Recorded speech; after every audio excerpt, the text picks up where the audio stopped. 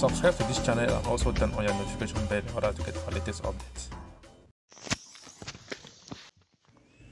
Some Ambazonian forces in Eyumojock, called Ambazonia Elite Force of Mangu, have released a video on social media.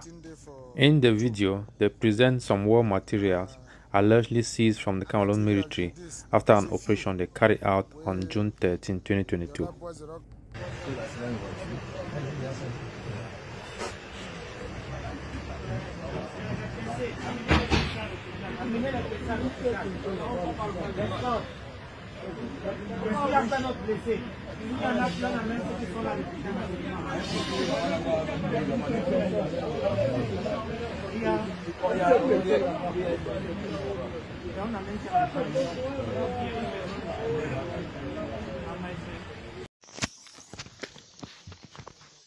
Yeah, they think they don't even carry plenty self come there.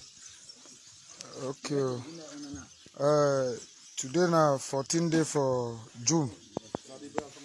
Now material than this. Now just a few. Where the other boys they don't carry some. See this attack where elite force.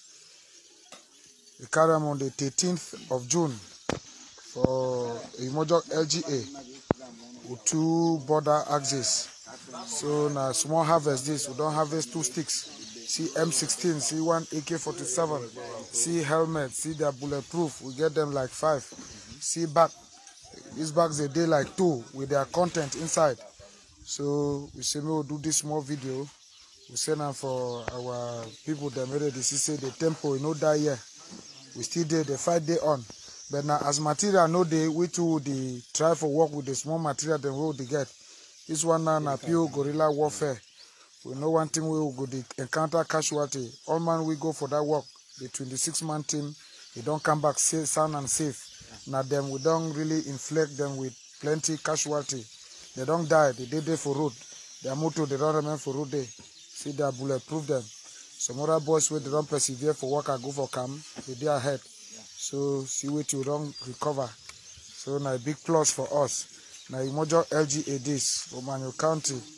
So we want for the solicit more material help. If we get this thing, then we're gonna try give we 1 RPG. 1 RPG we add with materials we will get. Hand grenade them. I think we go do a much better job. So now be this. Since our terrain, you know, get network and rainy season, we no be fit cover the situation right direct for field. So now wait till we get there be this. So I thank you plenty.